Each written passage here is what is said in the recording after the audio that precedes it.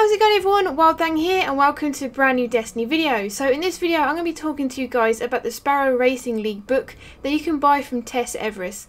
Now for me it was £8, which is quite expensive for a digital thing.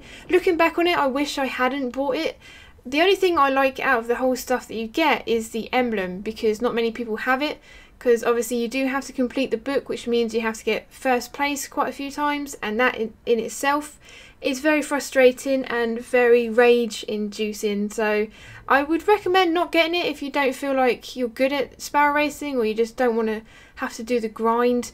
But I will show you guys what you get for completing it. So as you can see, my book is 100% completed. I've done all the bits to it and I've got all the rewards. So starting off, you do get this cool flashing armour, but the only thing it's good for is obviously sparrow racing, and obviously after the 3 weeks sparrow racing is not going to be around anymore, so this armour is just going to be sat in my vault and not doing anything, to be honest. It's going to be useless.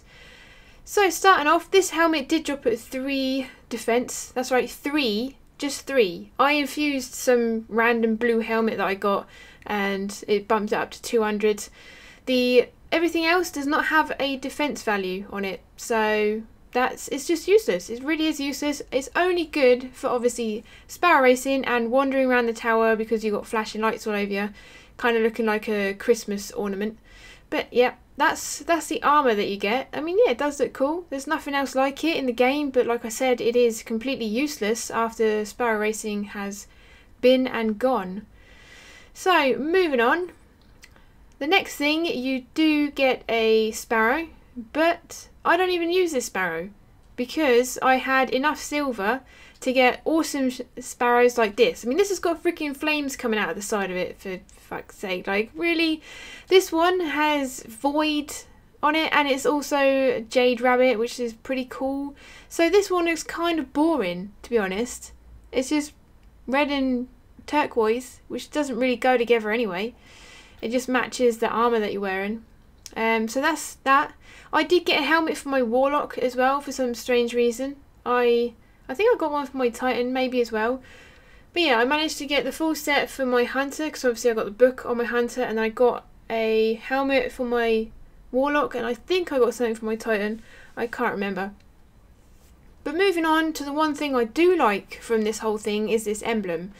I mean, not a lot of people have it because they either can't be bothered to try and get all the wins that they need, because sparrow racing can be very stressful. A lot of people just smack people out of the way, and yeah, if you don't get first, then you obviously don't get this emblem if you can't win races.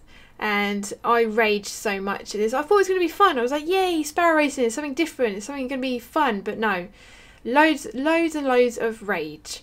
So that is probably the only thing that I like out of this. But yeah, I paid £8 for an emblem.